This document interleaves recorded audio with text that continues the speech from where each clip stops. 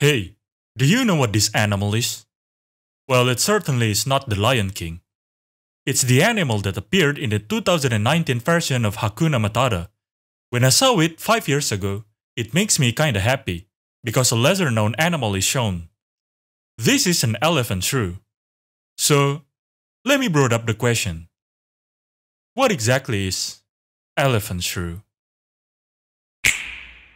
Elephant shrew is a placental mammal, just like other shrews and elephants. Formerly, they are classified in the ordo Insectivora, but now they are their own monophyletic group in the ordo Macroscelidea. Every extant species is classified in the familia Macroscelididae. They are also called the sengis, from the Bantu language of Africa. They can be classified into two groups. One is the giant sengis, subfamilia Rhincoccioninae, with a singular genus Rhincocion. This is the one that appears in the 2019 version of The Lion King. Their size can vary between 20 to 50 cm, depending on the species. Not exactly giant, I know. These animals also have a relatively large brain, at least compared to other insectivores. Here is the scan of their brain, the one that is highlighted in white. The other group is the soft-fur sengis, subfamilia Macroscelidinae. This has the majority of the elephant shrews. They are relatively small, which is why the other one is called the giant sengis. Elephant shrews can be found in Africa, mostly South Africa. They are small quadrupedal animals with long scaly tail, just like shrew. They are insectivores, just like shrew. They are mostly cursorial, which means they usually run, and they are fast, just like shrew. They could also do saltatorial locomotion though. That means they are a good jumper. One of their most noticeable characteristic is that they have a trunk, just like elephant, not shrew. That's why they are called the elephant shrew, if that's not already obvious. All in all, they look like a shrew but with elephant trunk. And so, guess which one of these two is evolutionary closer to them? Yep, the elephant. Did you expect that? Elephant shrews are grouped inside the Afrotheria clade, with tenrecs, golden moles, aardvark, hyrax, dugong and menadi, and also elephant. Their small bodies enabled them to fill various habitats. Some live among the boulders, some in gravel plains, desert, savanna, woodlands, you name it.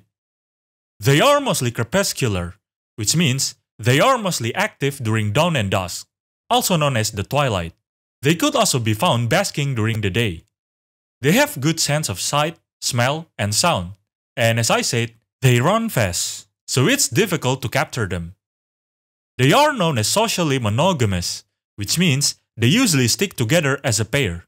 In their case, this bond is relatively weak, compared to many other monogamous animals.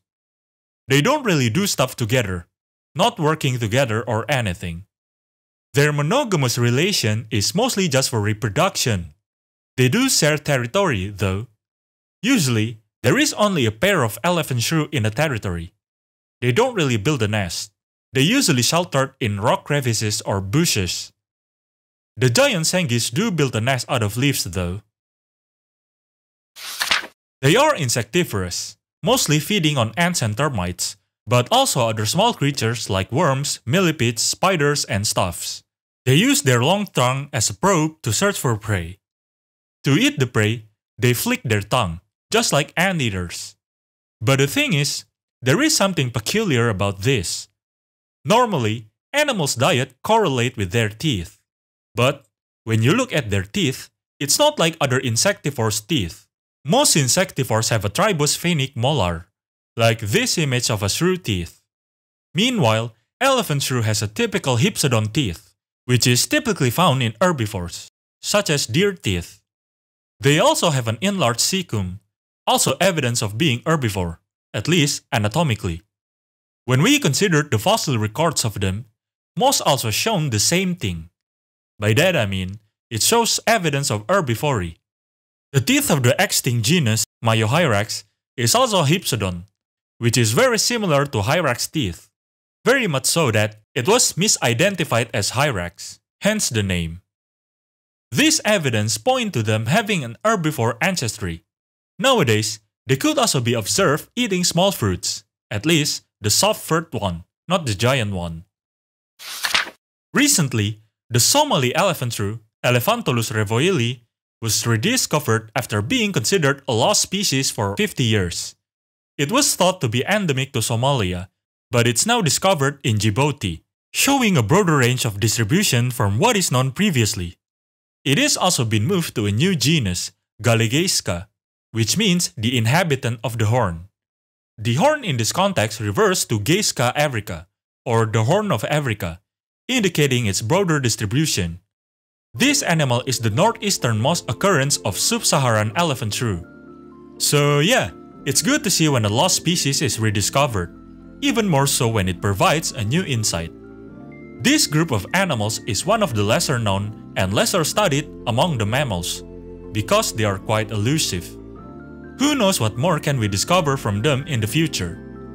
For now, let's just learn what is known. And that's all for now.